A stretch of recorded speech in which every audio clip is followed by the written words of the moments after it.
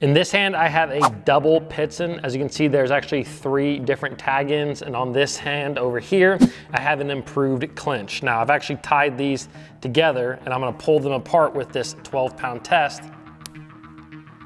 As you can see, the double pitzen comes back. Actually, there's line completely tied on. There's not even line over here on the improved clinch. Again, over here, the double pitzen. Over here now, we have a palomar knot. Same exact thing. You can see the double pitzen still has the line attached where the palomar knot broke at the knot. One more time, double pitzen. Over here, we have the San Diego jam knot. Pull these apart.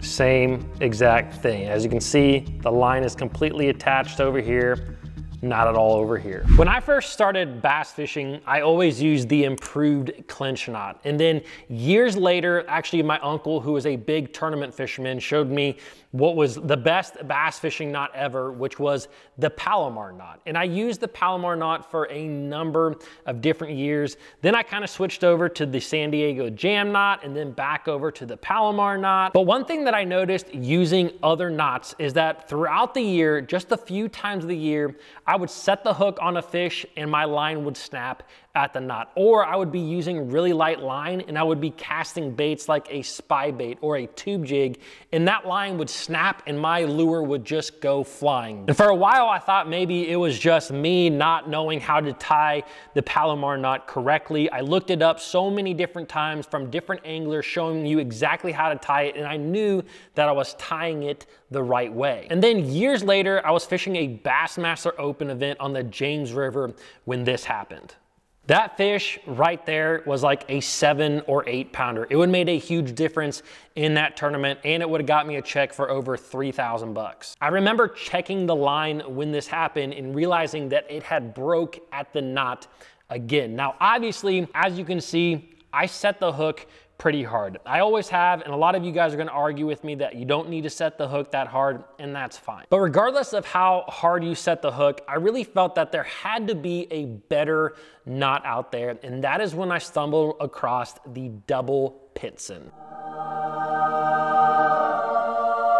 Literally the moment that I started tying the double pitzen, I completely eliminated those few times of the year where I would set the hook and break off a fish or go to cast the lure and break that lure off. Now, the actual reason why this knot is so strong is actually because it's not a knot, it's actually a cinch. So the more that you pull on the main line, the tighter this cinch gets, and it doesn't overlap itself where it can cut into itself. Now, every time that I tie this knot on video and post it on YouTube, I get several comments of guys asking me, what is that knot and how do you tie it? So today, I'm gonna show you exactly how to tie the double pitzen. Now, in this hand right here, I have a good old spinnerbait, and in this hand right here, I have 20-pound fluorocarbon line. Now, you're going to start this knot by doubling it and passing it through the eye of the lure or the hook that you are tying on. This is the same way that you start a palomar knot. Now I'm actually going to take the loop and I'm going to lay this loop on top of my finger like this and close my thumb down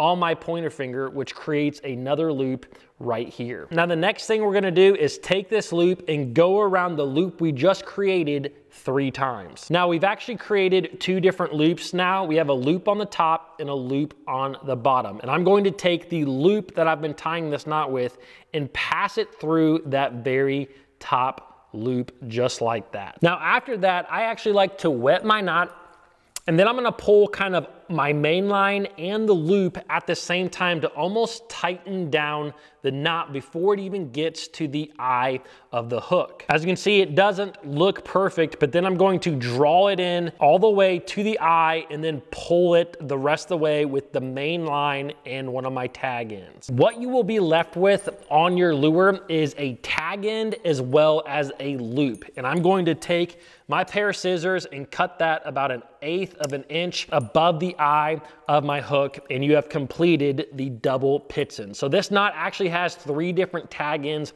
when it is done, and I'm telling you what, that is the strongest knot that you will ever tie. Now, if you're tying this knot on a bare hook like I have right here, which is a straight shank flipping hook, here is a little tip. When you go to actually swing this bait around, because the hook doesn't have a lot of weight, it can be very difficult. So all I do is take a little trusty pair of scissors that I always have on my boat and put it on the hook, and then I can easily swing that line around to be able to finish my knot. It's really that simple. Now, if you tie that double pitzen and you are still breaking off, you are either using undersized line, old line that's not high quality, or maybe too stiff of a fishing rod. And speaking of fishing rods, right now at Sportsman's Outfitters, if you buy one Arc Lancer Pro Series rod, you can get the second one for just $19. That's a $100 rod for just $19. And I want to give them a big shout out because they are the sponsor